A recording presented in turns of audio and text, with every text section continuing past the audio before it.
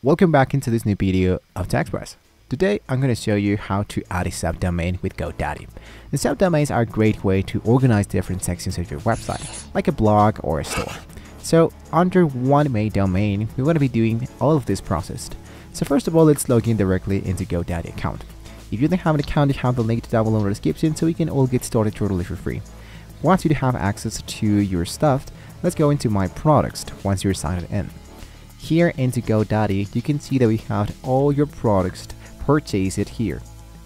So I'm going to scroll a little bit down. I'm going to go for my account. I'm going to go for Manage My Products. And here I should see that I have a domain already been added here into GoDaddy. For example, let's go for domains. Now here I have the domain portfolio. I'm going to go for Exit. And here is my domain name.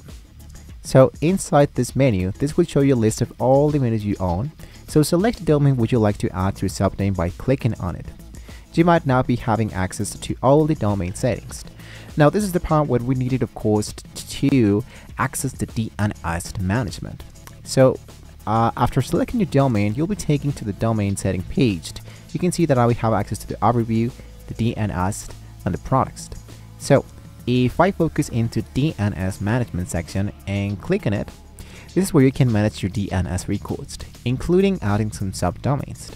So to get started with an actual subdomain, we wanted to add a new one.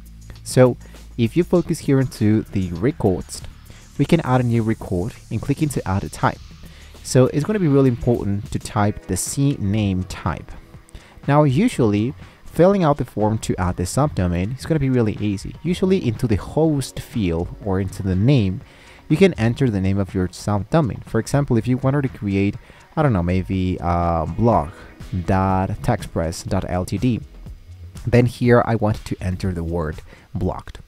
So in the point 2 or TTL, you've going to enter the URL or the IP address that you wanted the subdomain to point to, such as, for example, yoursubdomain.com, which in this case should be appearing here into the data. Now, lastly, the TTL should be, for example, always go for just 1 hour. So once you filled out all the fields, click into Save to add your subdomain. And you can start by testing your subdomain. So after saving, you want to give it a few minutes for the changes to propagate. Then open your web browser and type into the new subdomain. We are now seeing here that this actual domain is not working at the moment. So if I go for use this domain, we can start to make sure that we can recover it. And then what you can do is now to manage and edit your subdomains. You can always go back to the DNS management page if you need to edit or delete your subdomain.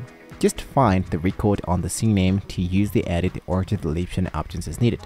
Somebody asked us if this process is exactly the same with other providers of domains, for example, Namecheap. And the answer is actually yes. As long as you have access to your DNS records of the domain that you purchase, you're able to add subdomains. For example, let's try exactly the same thing with Namecheap. You can do it with Hostinger, we can do it with a lot of so much more elements. So once again, look out for the domain would you like to add a actual new domain, subdomain. So for example, here it is. I go for managed. I now have access directly here into the advanced DNS. And into advanced DNS, exactly the same thing as we saw here inside GoDaddy, which is checking out the CNAME record. So for example, add a new CNAME record. CNAME record. The host, let's go for blocked. And the value should be exactly the same that appears here, techexpress.lat. And usually here into the TTL you go for 1 hour, but here I have the automatic. So let's go here for save changes. Your CNAME record and your host and the value has now been added successfully. So once again, you have to wait a little bit more just to make sure this value is now working. So that means that if I open it up, I can go for block.techexpress.lat. To make use of this subdomain, I needed to make sure that this one has now been added correctly, and I'd have the redirected options into the TTL. So for example, let's say that I wanted to add this TechExpress videos directly here into Google Sites. So to do this process, I needed to, of course, to take my time and make sure this has now been added correctly. And that is it. That's how we can actually get started with subdomains using the GoDaddy LMS. So just in case you have any questions, you can leave it down below in the comment section. There's a lot of advanced features that can help you to get started with. Even what you can do is to locate the GoDaddy Help Center into the upper side, so they can be helping us to figure out what is exactly the solution that we need to do if there's a particular stuff with your account.